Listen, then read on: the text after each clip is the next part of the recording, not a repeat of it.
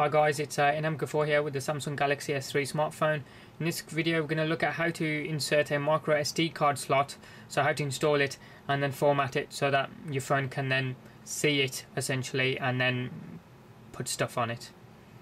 This may seem like a fairly easy video, but not everybody knows how to do it, so this video is for you if you don't know how to already do it.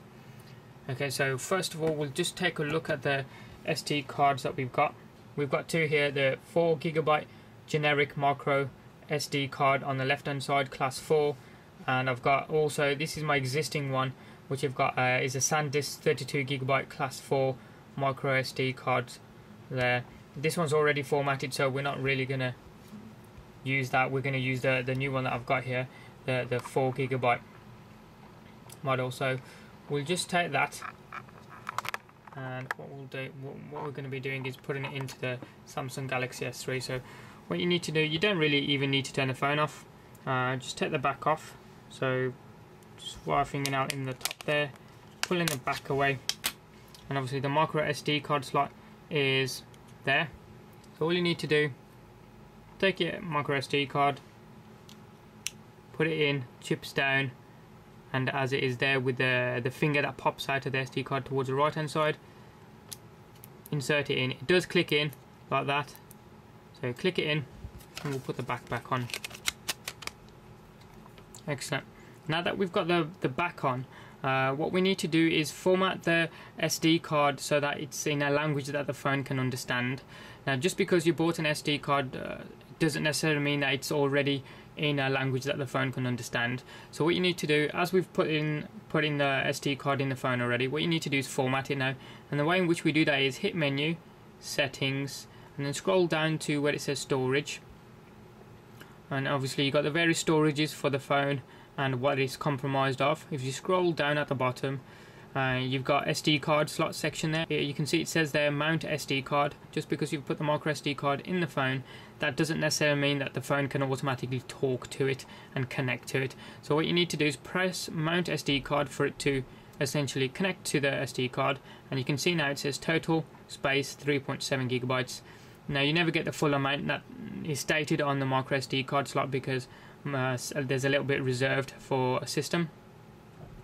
So you can see as we scrolled up there, it gives us some more options: total space, available space, and unmount SD card slot, and format SD card slot. Now that we've mounted it, what you need to do is format the SD card slot so it's in the language that the phone can understand. And it gives you a warning there, or in the next screen, just saying data cannot be recovered after SD card is cleared. Continue. Now this is the equivalent of formatting a hard disk. So formatting SD card would delete all data. Data cannot be recovered. Continue. Yes, erase everything. It's brand new. We've just put it in. There's nothing on it. So that's once that's done. Now it says SD card is currently learning. It's being checked. That's it. It's done it. So you can see there total space now says 3.71GB. So it's managed to get us 0.1 of a gigabyte more than what was there before. Available space is 3.71 gig because we've got nothing on it.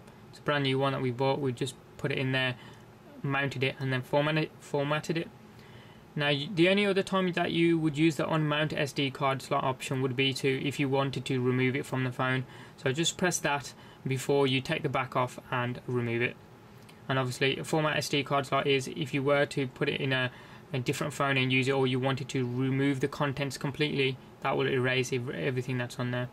So now that that's formatted, if you ever wanted to navigate to the phone's micro SD card slot, the one that we've just put in, all you do is go into your file browser, which is, again, I'm going to use the standard one which is on all phones, all Galaxy S3s, called My Files. Once it gets to the home screen as such, it gives you options there for SD card slot, which is the phone itself, its own storage, or you can see there it says EXT SD card, so external SD card, which is the one that we've put in, and it gives you a picture of a little chip there.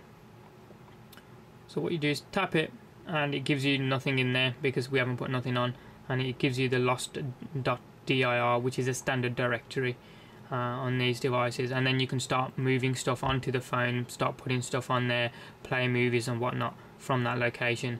I should state, if you've got any movies or films on there, just by going to the sort of the video player that comes on the phone. It automatically gives you any films or movies that are on the micro SD card slot if you go to the folders option within that application there.